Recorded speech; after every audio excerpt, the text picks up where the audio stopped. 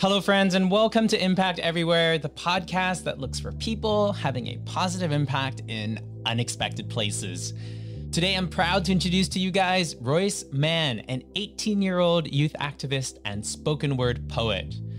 Back when he was 13, he went massively viral with a piece called White Boy Privilege, and since then he's been wrestling with the balance of fame and responsibility, as well as the privilege that he has as a white male in Atlanta, Georgia. I first heard Royce in Montana at a conference organized by a group called Hatch, and I was blown away by not only how amazing his performance was, but also the depths of knowledge that Royce pours into every single word and action that he uses and undertakes. Royce is extremely intelligent and pays a ton of attention to the nuances between activism and virtue signaling. And this week, I really wanted him to share a couple lessons that he's learned over the course of his brief but really exciting career. We tackle a number of different topics, including the responsibility of the visibility and privilege that we have, the way that we can best use our individual skills to further the causes that we believe in, how important it is for us to become aware of our complicity inside of the systems that we fight against, as well as finally the power of conversation, word, and art. Before launching straight into the conversation though, I thought it would be most appropriate to share with you guys a brief snippet of White Boy Privilege, just so you get a little bit of context around Royce and what launched him into stardom. Warning, the clip is not recorded professionally and it's a little bit old, so the sound is not quite the best, but it's just a minute and a half long, and if you can't stand it, you can just skip forward by a minute and a half. This is Royce Mann, and here is his poem, White Boy Privilege. Dear women, I'm sorry. Dear black people, I'm sorry. Dear Asian Americans, dear Native Americans, dear immigrants who come here seeking a better life, I'm sorry. Dear everyone who isn't a middle or upper class white boy, I'm sorry. I have started life at the top of a ladder while you were born on the first rung. When I was born, I had a success story already written for me. You were given a pen and no paper. I've always felt that that's unfair, but I've never dared to speak up because I've been too scared. Dear white boys, I'm not sorry. I don't care if you think the feminists are taking over the world or the Black Lives Matter movement has gotten a little too strong, because that's bullshit. I get that change can be scary, but equality shouldn't be. Hey white boys, it's time to act like a woman, to be strong and make a difference. It's time to let go of that fear. It's time to take that ladder and turn it into a bridge. So when White Boy Privilege went viral, it was this really sudden realization that there was this power in my words that even as I had people around me pointing it out, I still couldn't recognize. Everything that I was getting from the world was saying that what I had said, which seemed like this personal coming to terms with things that I had been learning about in the classroom and discussing with family members, had some sort of greater purpose in the world. It was a really odd feeling, but also really empowering. It was sort of confusing in a lot of ways. And you also realize there's not anything special about you. It's almost like I was just let in on a secret that each of our voices is so much more powerful than we think it is. And if I hadn't been let into that secret accidentally by going viral, then I wouldn't have the confidence or conviction or belief that my voice could make an impact, and thus wouldn't try to use it in that way. You said that what you did wasn't special, but you got on every single major news channel on the country. You went massively international, and so it resonated with people. Yeah. You are a vessel for this thing. So on one hand, you're saying it's not special because it's something that shouldn't need to be said. But on another, you brought to light clearly a lot of feelings that either people were having or were afraid to confront. And so I think there's something really special in that, though. In a way, but I wouldn't attribute it to anything that I did. I think that sort of getting to this idea of impact, I didn't write that poem to be seen by anybody other than my classmates. I was fine posting it afterwards, but that wasn't my intent at all. What if that same poem had been posted and just got 200 views and nothing happened? I mean, it was a matter of luck. It was a matter of privilege.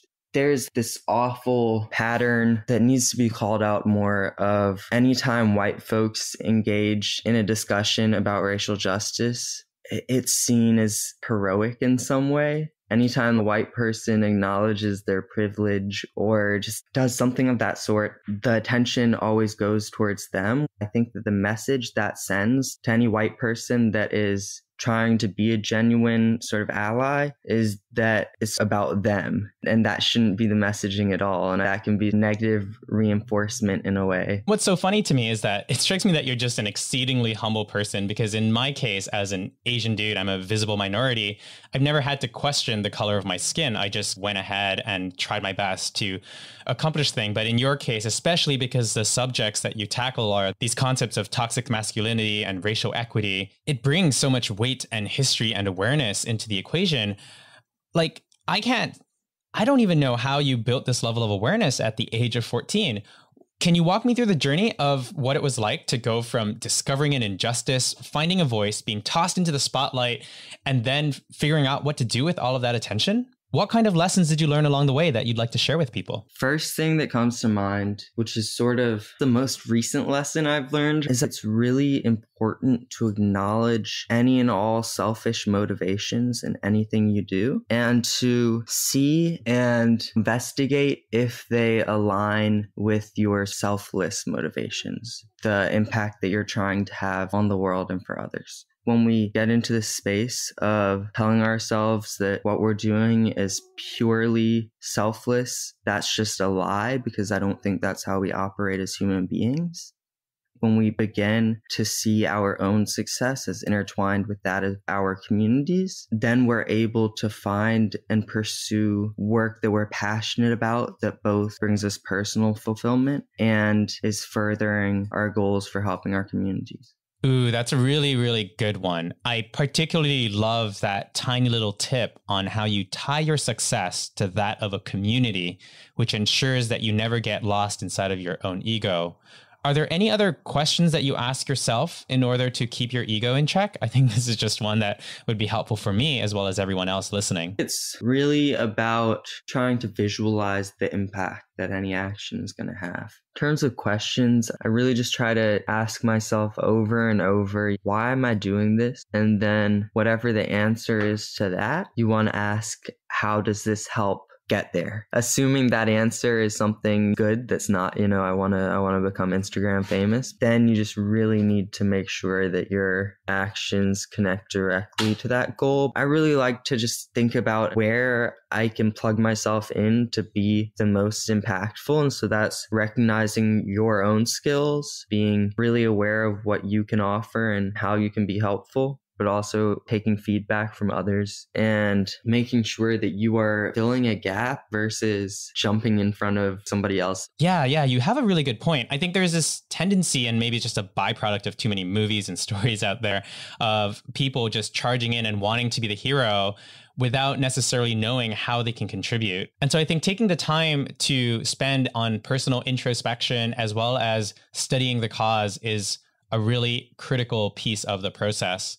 So then, throwing this question back at you and your unique skills as a spoken word activist, what did you do differently in the pieces following White Boy Privilege? One thing that ended up happening after White Boy Privilege, I had this poem called All Lives Matter that I performed on the show called The Preachers, and it was really focused on police brutality. It was soon after Eric Garner was murdered and Alton Sterling, and it paid homage to them. And while I agree with everything I said in that poem, the more that I reflected on it after having gone out and performed it on national TV, I just didn't feel that I was necessarily the right messenger for that, because it wasn't bringing my own unique point of view.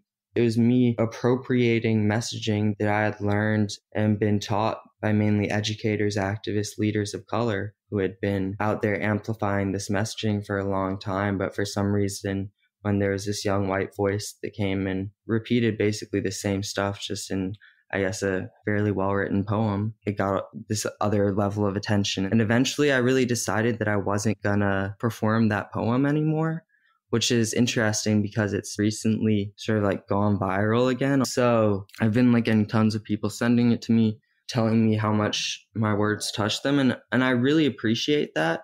It's good that those words are out in the world, but the most meaningful for me is videos on TikTok of young people of color, young Black men especially, who really resonated with those words, and like some videos that I've seen of some Black poets like reciting that poem and even changing it up a little bit, which is something that I love because yes, they were my words, but it's a poem of solidarity. And when the people who I'm claiming to stand in solidarity are able to use those words in some way to amplify their own voice, that's the best use that that poem can have.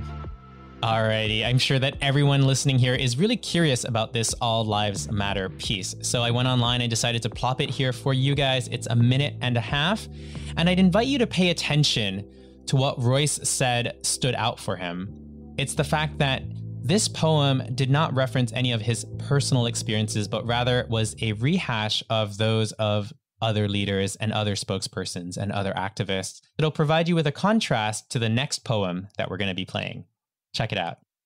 All lives matter, but one, so do Black lives. Why do two phrases that should work side by side seem to only divide? Two, that's all anyone's saying. Black lives matter too.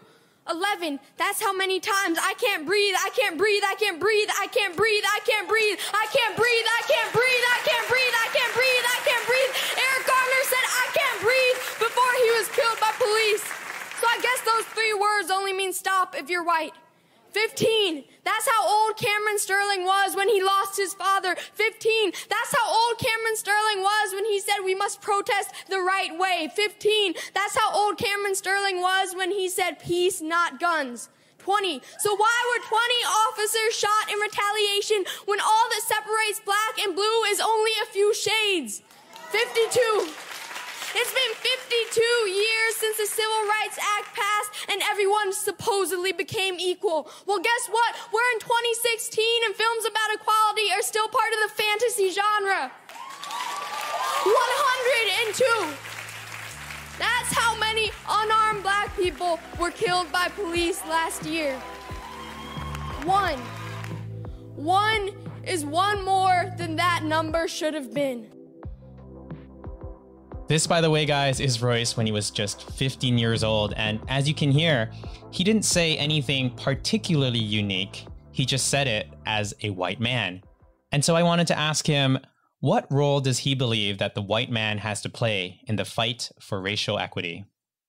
The role that I, as a white male, can play is talking to other white folks and having those honest conversations, because I think that every person has internal biases based around race in some way, whether they want to admit it or not.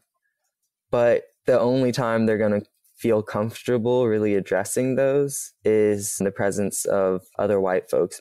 It's just really about recognizing what audience you're going to have the most influence over. And that's oftentimes going to be people from your own community, most likely of your same race and socioeconomic status. I think what's great in your journey is that you're consistently challenging yourself to do better. And that commitment to doing better is something that maybe we all should embody a little bit more. I do want to ask you, though, because you keep adding more constraints to what you consider to be something worthy. So from needing to speak explicitly from your own perspective, from a position of knowledge, from a position which isn't stepping on anyone's toes or taking away the limelight. At what point did you create a piece where you went like, oh yeah, this is the piece that I am proud of. This one's okay. Yeah, for now. I'm sure you'll come up with other problems at some point, but for now, what's the best thing you've done so far and why? Should I read a poem or? I'm down. Yeah, if you're going to do a live, let's do a live one just for fun. Just for fun.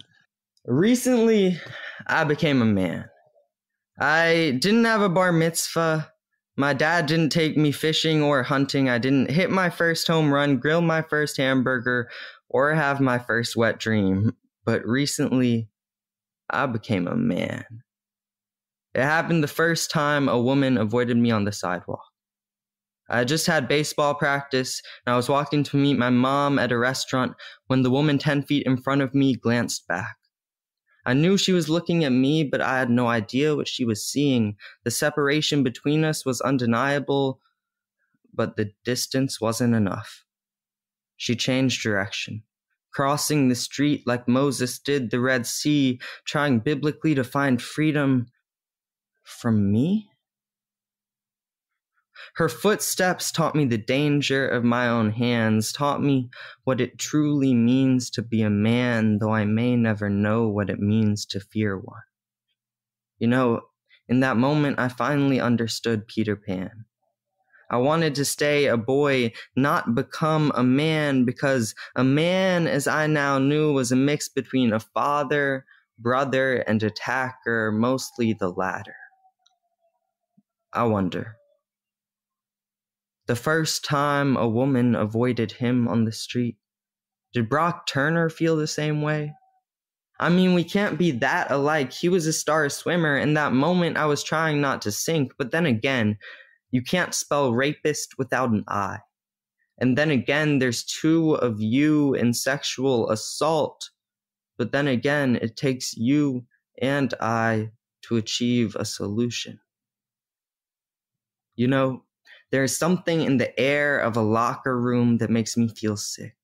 Something about hanging with the guys that makes my throat constrict. And it's not the body odor, it's the toxic masculinity. It has a distinct smell. A little something like the high school junior who grabs an ass every time he walks down the hallway, trying to colonize female bodies like his ancestors did these lands. He is fully aware of the power of his hands. It smells like emotions bottling up until they form bruises. Like unsolicited dick pics, it has a distinct smell. It smells like a dugout. Like the guys inside talking about girls the same way they do baseballs, telling each other to smash both. It smells like my baseball jersey used to. Like punchlines to my old jokes, it smells like every time I didn't speak up. To the first woman who avoided me on the sidewalk, thank you. And sorry. I should have crossed instead. And I want to let you know that the second time I did, and the third as well, each time momentarily mistaking the cracked street for my own reflection and the other side for your safety, silly me. To my fellow boys, it is time that we cry. Cry for ourselves and for what we've done. It's time that we question our own innocence, because Brock Turner wasn't born a rapist. When he was a kid, he played with girls on playgrounds. It wasn't until he grew older that he learned to treat girls like playgrounds. For every student, there are many teachers. We must confront our own complicity. Then, only then, will we truly be men. Wow. I love it every time you go into like slam poet mode. It's like, boom, different human being. Just, it's so powerful. I want you to break it down though. Like, tell me what about this one worked for you? And maybe the harder part of that question is, how did it move the needle? Yeah. So for me, this was a poem that I wanted to write. It was a time when I was really thinking about masculinity and what that meant. I was simultaneously going through puberty, having my first kiss, all of that stuff. And at the same time, I was also trying to analyze what all of that meant in this wider context of masculinity and of the patriarchy in our society. In many ways, I saw points in my life where I really just felt these pressures trying to shape my identity as a young man, and at some point succeeding. And it was something that really worried me, but also was something that just hadn't been talked about. And even for me, I grew up in a super open-minded household, went to a very progressive private school after being homeschooled. Like, I still just felt so many pressures in society sort of trying to shape what masculinity meant for me. At the same time, there was a lot more attention being brought to sexual violence, sexual harassment, and sexual assault, and how a lot of that stemmed from issues of toxic masculinity. So that's what prompted me to try to sort of take this different approach to this idea of becoming a man. I had this experience that I described where I was walking down a street because my high school baseball team was practicing at their field. And I remember there was a young woman in front of me, and it wasn't clear what the reason was, but I just remembered that she crossed over to the other side of the path after glancing back at me. And it was just this really striking moment. I felt perceived in a way that I'd never been perceived before. I saw how that was tied to my masculinity. And it was something that I knew I didn't represent, but at the same time, it was very clear that going back to the impact we have, just like I try to think about the impact of my words, what was the impact I had that day when I was walking? It was the impact of potentially making this young woman feel uncomfortable. It's recognizing that even if that's not the intention, if we are not actively supporting these systems, we are still complicit in them because it's just enforced in so many ways in our everyday life. So the reason that this poem versus others is really one that I think it's one that was really needed, that wasn't really out there in many forms. I felt like this sort of viewpoint of somebody in the middle of this transition from boyhood to manhood, but in this case, what it really means with that added component of masculinity and what that means in our society. I'd love for you to expand there. How do you judge whether or not something is a success? So far, you've talked in depth on why this was an honest piece in which you were the right person to share that story and put it out there. But then between that gap of creating something that you know to be right and that in your heart you want to express to the world, to then having it being received and having it create the outcomes that you're trying to drive for, there is a gap there. And I'm wondering, how do you reconcile with that? Do you design something differently? Do you launch it differently? I think a lot of it is in the writing and just the way you communicate things. It's really hard to measure the impact of something like spoken word poetry because it's something that actually could I read another poem that nobody has ever heard? Yeah, right. Please do. I'm down. We got to be special. All Love right. it. So I'll just tell you sort of the inspiration for this, which is through my spoken word. It feels like so often, I'm sure you feel the same way, any artist, anybody who sort of puts out passion-driven work into the universe, it's so hard to have control over the impact it'll have.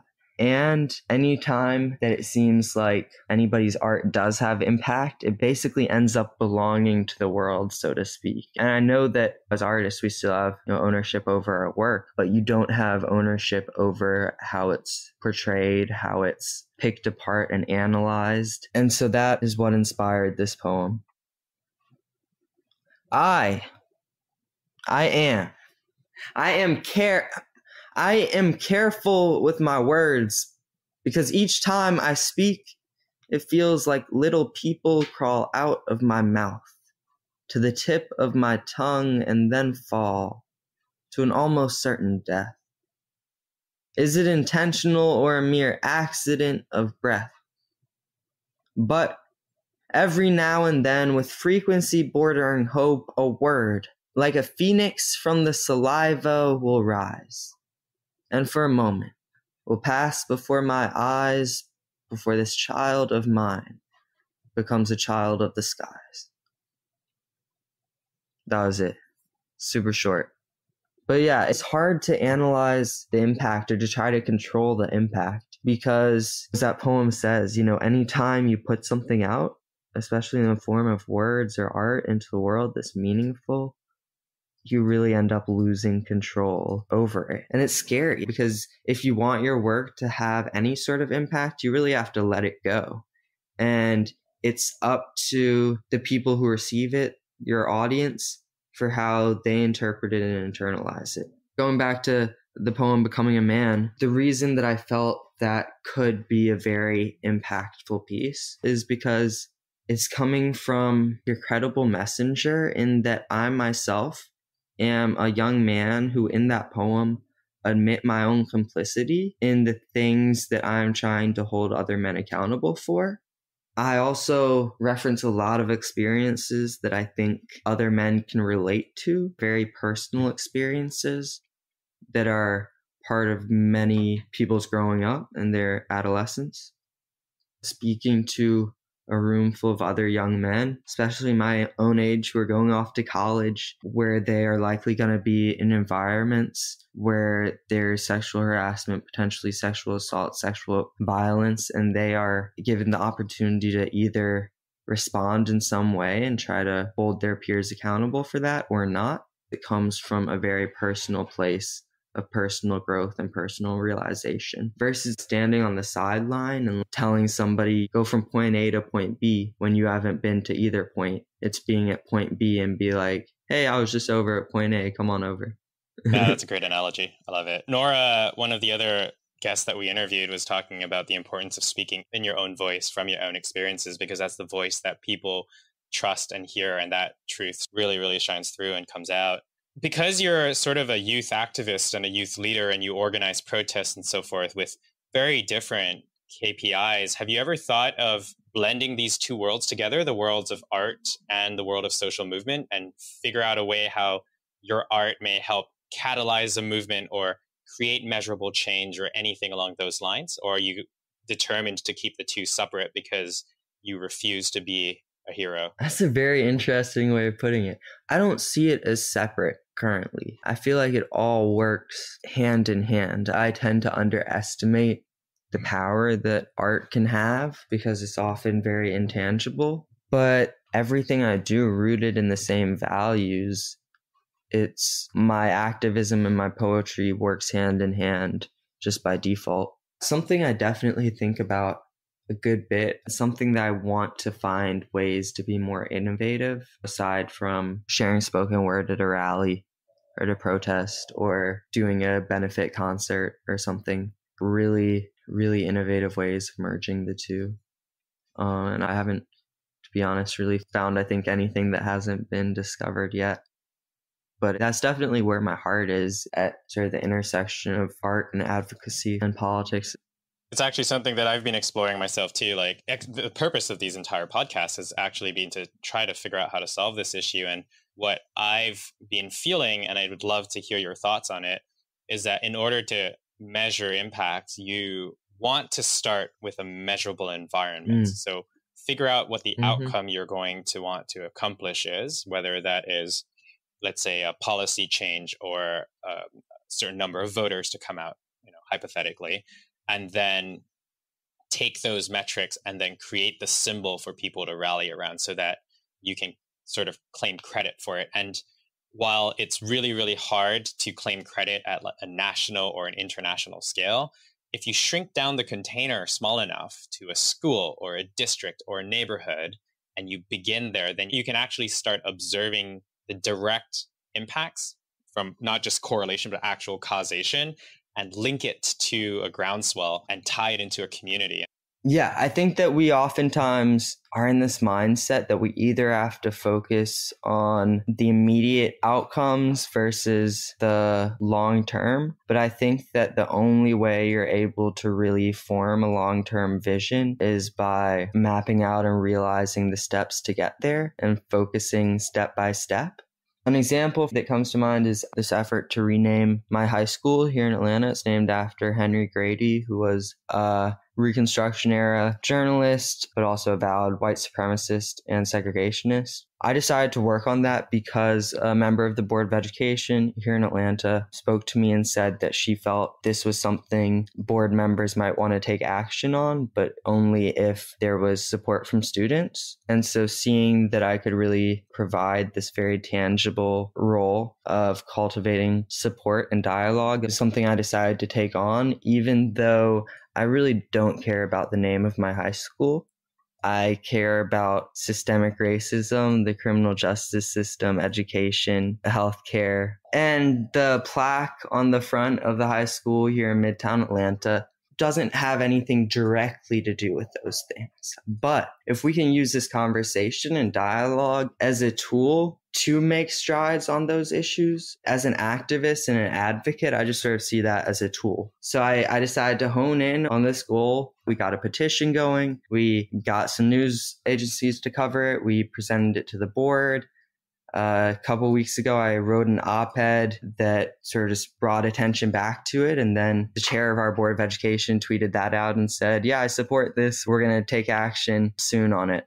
And so even though I really don't give two shits about the name of my school, I see it as being a valuable step in furthering these other things I do care about. I see that conversation that sparked when we talk about the name of our school as being one that can lead directly into the conversation around these systems we need to change, because Henry Grady was involved in creating these systems during Reconstruction. When Black folks in Georgia were starting to gain some political power, he was one of the leaders who made sure that white Southern Democrats were able to come up with other forms of less explicit systemic racism post-slavery to quell any chance of a quick path to racial equality. Recognizing these connections, recognizing that the impact you want to have is probably not going to be tangible right away. When you hone in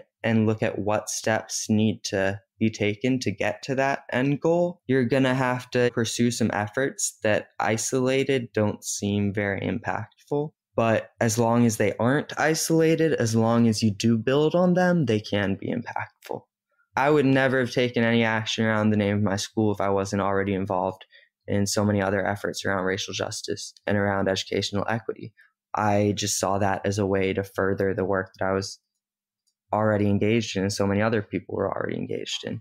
You know, when I hear you talk about this renaming of the high school and how insignificant it is on one hand, but on how monumentally important it is on the other, I'm just wondering why there isn't a poem here to tell that story. In my mind, the power of your words, the reshare power of your words, and the fact that it can be picked up years later, because when you tackle a systemic issue, it stays relevant for as long as the system doesn't change, to me feels like you could fast track this promise to change the name of the school in the future and actually blow it up from we're just changing the name to actually this is the first step of many that need to be happening. Yeah, that's good to hear. I mean, it's something that so far I just don't feel like I've figured. No, it's that I don't feel like I've figured out a way of communicating that in a way that will be truly as impactful as you say. I think it could be done. I just don't. Yeah. I'd say check out the op-ed I wrote about it in the AJC if you want to, because that was my attempt to really connect how something this minuscule is one of the many reinforcements of systemic racism that we need to dismantle. Yeah. But the thing is, though, no one reads op-eds on TikTok, and no one on CNN reads op-eds, and no one on Twitter reads op-eds. So it just, even if it was a short, 45-second thing, I don't know. I think there's potential. I'd love to see you blow it up, but that's just me being really excited about you and you're fanboying a little bit. Appreciate it. No, I think there's something really cool there. I guess I just want to end on one question then. You're so young, yet you've accomplished so much and you're so thoughtful. And I think counterintuitive to what most people would think of Gen Z. If you had the ear of the world, what is one thing you would ask people to do or do differently? I feel that we collectively underestimate the power of words, especially in a time like this. It's really important to recognize that engaging with people is not at all endorsing them or agreeing with them or accepting any of their terms. I think that the thing that shows the most strength in one's values is being able to directly engage with somebody who disagrees and stay true to your values and defend them. That's something that unfortunately is sometimes seen as a weakness and is seen as giving in, even though talking to somebody is not giving anything in. I think one of the most powerful forms of action that you can take is being in environments where your point of view is going to be actively challenged and persevering. That's how you gain respect and you gain people's ears and attention. You know, most white folks are going to be in situations where they're around other white people that don't think the same way they do about race. And it's recognizing that if you do nothing and are fully complicit, then that's wrong. That is compromising your values. But that if you're able to bring your values out and hold strongly to them, that is a show of strength. Thank you for sharing that. And on that note, if people want to engage you in dialogue, how should they find you? You can follow me on Instagram at Royce_the_man, ROYCE_the_man, MANN. Also Twitter, the Royce Mann. Facebook as well. You can find a lot of my work on YouTube, spoken word. Feel free to reach out. Always love to engage folks in dialogues like the one we've had tonight. Amazing. Thank you so much, Royce, for your time. Really appreciate it. No problem. Thank you. Alrighty, guys. That was Royce Mann, ROYCEMANN. You guys can find him online. Listen to more of his poetry. It is all over the web. And as you've already heard, they are powerful. If you enjoyed this conversation, guys, make sure to go to impacteverywhere.org, where you can find a summary along with graphics and shareable audiograms. I think conversations like these are super important. So if it resonated with you, make sure to share it out to your friends and family or leave a review on Apple Podcasts. It makes a massive difference to the show. For next week, we bring on someone really special by the name of Jack Sim, also known as the world's #2 man. And if you're wondering what #2 is, well, he's the founder of the World Toilet Organization, and his mission in life, at least for the last couple decades, has been to make sure that everyone gets access to clean sanitation. There's a documentary out on him right now on Amazon called Jack Sim, the world's #2 man. And it's really, really funny and hilarious, and will give you a lot of context for the conversation that we're going to have next week. I hope you guys are enjoying the journey so far. I know I certainly am, because impact is everywhere.